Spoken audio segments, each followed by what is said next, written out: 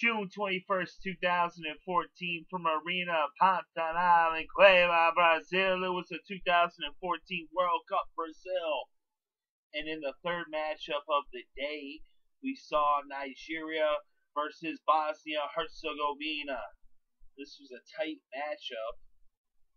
And at the 29-minute mark, Peter Odemwingie scored the goal with a right-footed shot to the bottom right corner to put Nigeria up 1-0. That would remain the score through the first half and through the second half, and it would be the final score as Nigeria wins. They pick up their first win of these World Cups as they beat Bosnia-Herzegovina and eliminate them from the tournament. So Nigeria gets the win.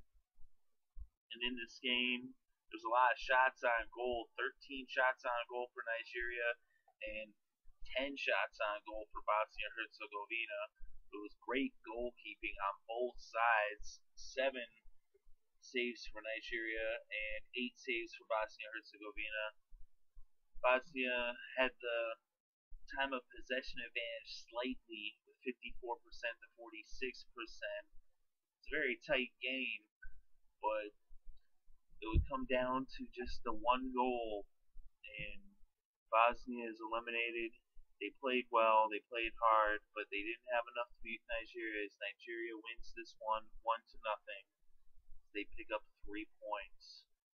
And in this World Cup, Nigeria is the only team besides Mexico yet to allow a goal, as they've been getting incredible goalkeeping from Vincent Enema.